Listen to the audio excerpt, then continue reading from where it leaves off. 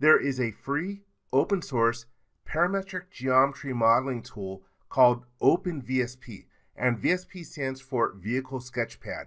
This program was developed by NASA, and if you create aircraft geometry in it, you can export it and then import it into Creo Parametric. If you go to openvsp.org, right on the home page there is a download button where you can get OpenVSP for Windows, Mac OS, or Ubuntu. Also, from the OpenVSP website, there are a bunch of links up at the top. One of the links that you have is for Get Started. From here, you can access tutorials through the OpenVSP Ground School.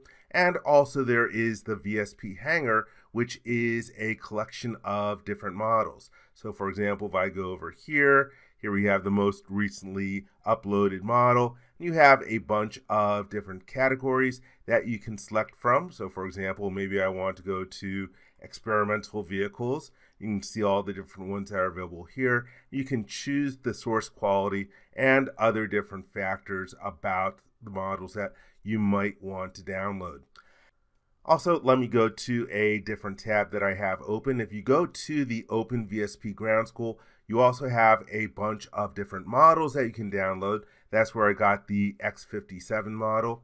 And I'm going to show you how to open up another model. In the VSP Hangar, I found this nice model of an FA-18C Hornet by a user named Elias GH. So let me hop back over to OpenVSP. So if you want to open something, just go to the File menu and then choose Open. And I have a favorite bookmarked in here. Let me go to a folder and then grab that F18C and then hit the Accept button. And let me give it a few seconds to load. I can go to the View drop-down menu and then Fit on the screen. If you want to pan, zoom, or rotate, it is a little bit different. Middle mouse button is used for zooming in, zooming out. Left mouse button is used for rotating, and the right mouse button is used for panning it on the computer screen. And right now I'm looking at it in a wireframe mode. Use the Select All button and then use Shade in order to go to a bit of a shaded mode. There are two different ways that you can export this from OpenVSP. One of the ways is by going to the File menu and then choosing Export. And there are a variety of different formats. For us CAD users, the two most likely ones for us to use would be the untrimmed step or the untrimmed IGES. There also is a structured version of these, but I'll just use the untrimmed step. Then it opens up a dialog box. There are options for the set of units that you want to use for the step file. There's also a split surfaces option. I'll leave that checked.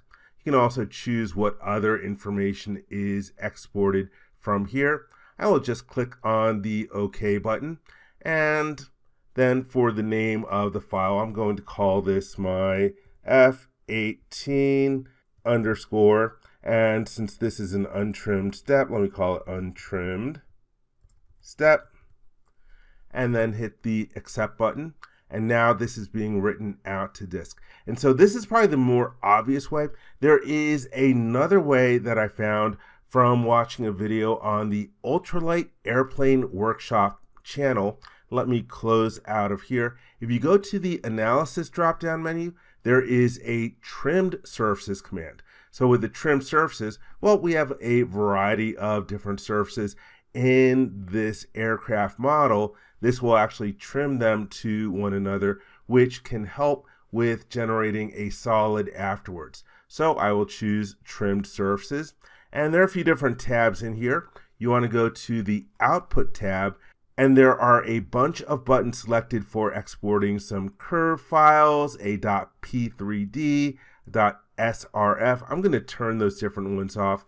For the trimmed CAD options, I'll leave these different options on, but I'm going to uncheck the IGES export. Here is the folder in the file name that it's going to be exported to on my computer. I'm going to choose the Intersect and Export button, and now it's going to go through a process of trimming the various different surfaces in order to export it. You can see that there are 152 that are going to be exported. This is going to take a couple minutes, so I'm going to let this run and then come back and take a look at the files that are generated and also show you how to import this into Creo Parametric. Here are the files that were generated. The original .vsp3 file is the vehicle sketchpad file, and there are a couple of step files that I generated. The first was the untrimmed step file. You'll notice that it is about 5 meg. The trimmed step file, though, is about 8 times bigger than that. So now let's jump over to Creo Parametric and open these up. When I import step files, I like to create the new part first so I can use my default templates that are set up the way that I like them. Let's start off by creating a file with the name f18_untrimmed, and I will click the OK button. And now to bring in my geometry, I will go to the Get Data Overflow menu and then choose Import. And let's grab the untrimmed step file and then choose the Import button. Because I'm using my own personal default step profile, it automatically defaults to geometry. I'm going to turn off the option to generate a log file. I really don't need that. I will click the OK button. And you can see the geometry that has been imported in here right now is defaulting to the option for adding geometry.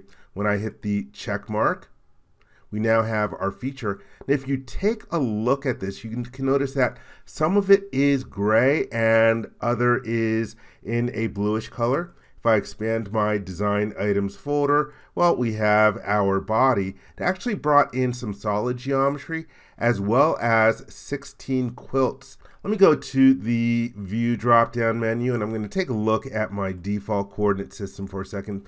I'm going to create a cross-section quickly, and I'm going to create it along the Y direction. You can see a preview of the geometry. Let me show a hatch pattern. So we actually have some solid in here. Let me change this to call it cross-section A and hit the check mark. So there you can see that by using that default option, we actually brought in some solids with the untrimmed geometry. Let me select the cross-section and I will deactivate it. And then I will also turn off the display of the hatching. If you don't want this mix of solid and non-solid geometry, you can go back to the import feature and then edit definition. And instead of the add geometry option, you could go to add surfaces instead. And then when I hit the check mark, we end up with everything the same color as for surfaces because it ended up not bringing in any solid geometry. If I go to my cross section, you can see that it is hollow inside of it.